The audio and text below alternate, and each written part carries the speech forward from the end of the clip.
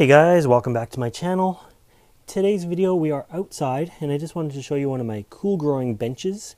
Everything's starting to come out of dormancy quite nicely here, and I got a couple new orchids that I'm really excited about that I wanted to show you as well.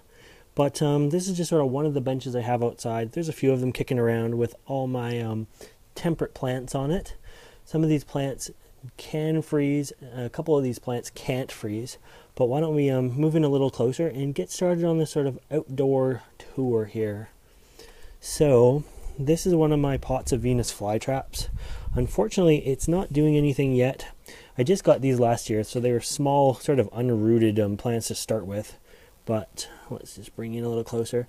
You can see some new growth starting to happen on these guys here. Oops, if we get this Cobra lily head out of the way.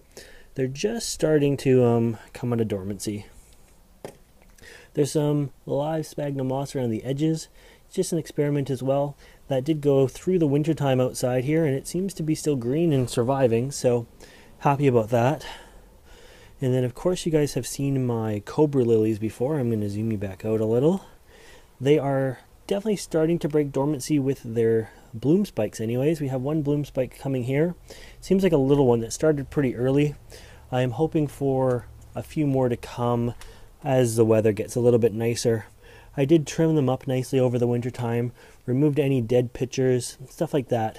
You got to be careful not to remove too many pitchers on these guys, as they don't fully regrow every year like say a Sarracenia would, where you can just completely cut it right off in most cases.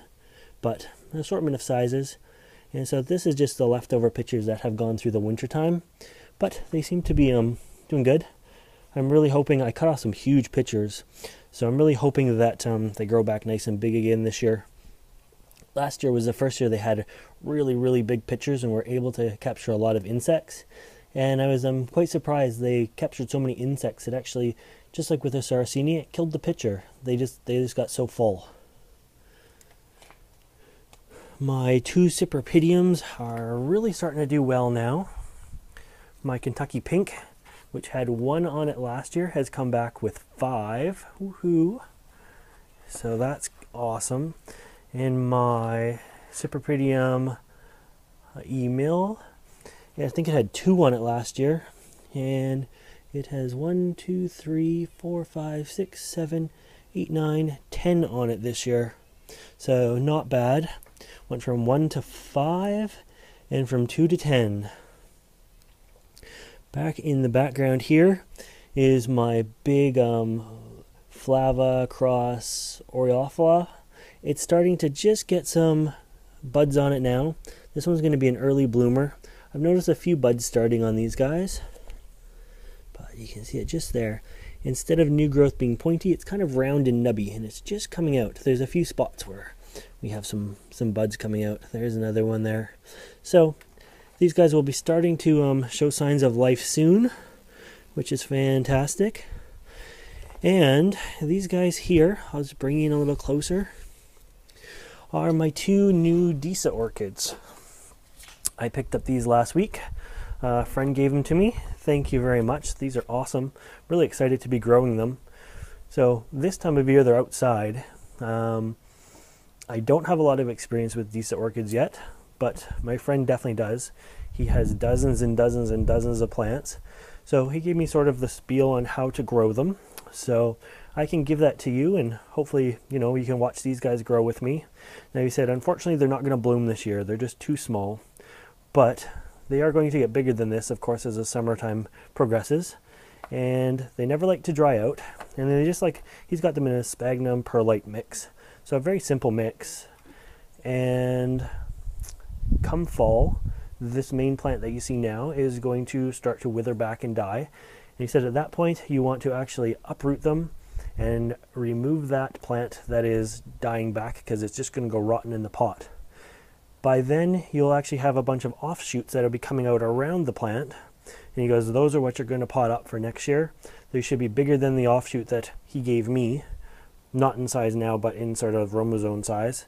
And they're going to grow bigger for the following year. But these guys like to be, I guess, repotted often. And unlike the Cypripediums, who hate their roots disturbed, from everything he's told me and everything I've read, they don't mind their roots disturbed at all. And if there's any problems, just pot them up or unpot them, see what's going on, remove any dead or rotten parts. So these guys like it cold, they don't like it warm at all. So they're outside now. We have nighttime lows of about 5 Celsius. That's about 40, 43 Fahrenheit. And they will be fine. They're not going to like the heat of summer, so I'll shade them for the heat of summer. And then in the winter time, I guess they're going to live in the greenhouse. I think at this point the plan would be I'm going to repot them, just like you said, at the end of the summer or in the fall when they're showing signs that they're rotting. And I might just put them in the Velosa chamber, in the Ultra Highland chamber. That way they'll have lows of 5 degrees all winter and highs of about 20 degrees all winter. And hopefully they'll do good in there. But anyways, super excited about those guys. If you don't know what a Disa orchid is, I'll try to put a picture on the screen now. They're beautiful, beautiful orchids. Really looking forward to growing them. And really looking forward to updating you on growing them and their care. Really looking forward to doing an update on these guys too once I get a little bit further again. But anyways, that's going to be it for now. So I hope you liked this video. If you want to see more videos like this, make sure you subscribe to my channel. As always, thanks for watching.